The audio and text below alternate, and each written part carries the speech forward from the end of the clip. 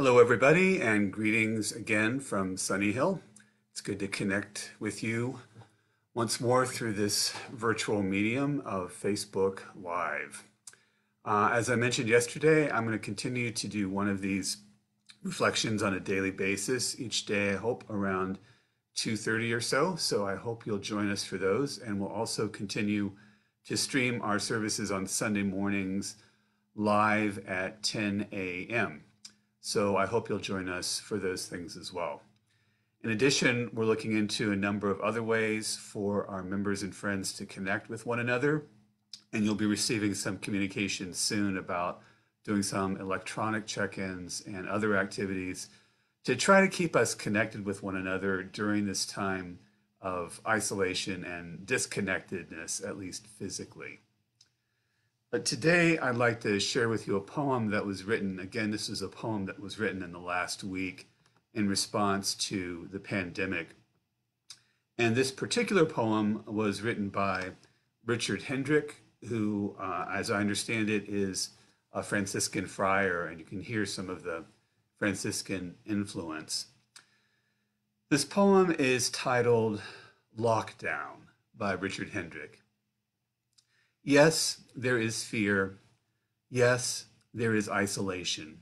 Yes, there is panic buying. Yes, there is sickness. Yes, there is even death. But they say that in Wuhan, after so many years of noise, you can hear the birds again.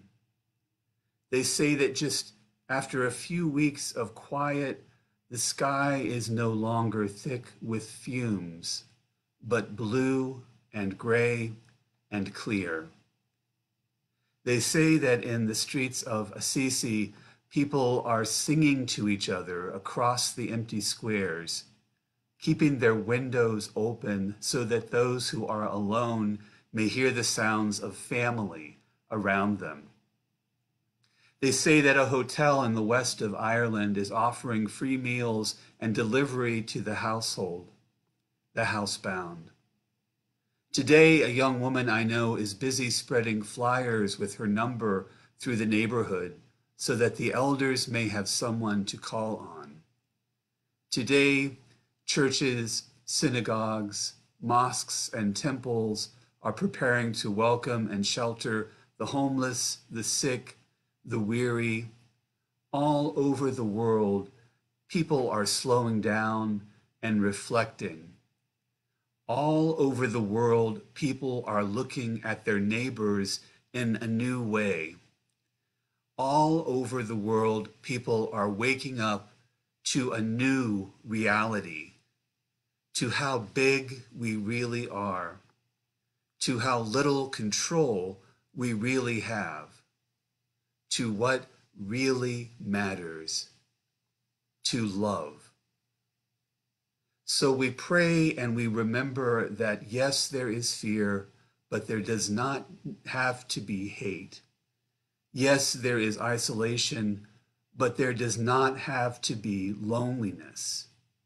Yes, there is panic buying, but there does not have to be meanness. Yes, there is sickness, but there does not have to be disease of the soul. Yes, there is even death, but there can always be a rebirth of love. Wake to the choices you make as to how to live now. Today, breathe. Listen. Behind the factory noises of your panic, the birds are singing again. The sky is clearing. Spring is coming.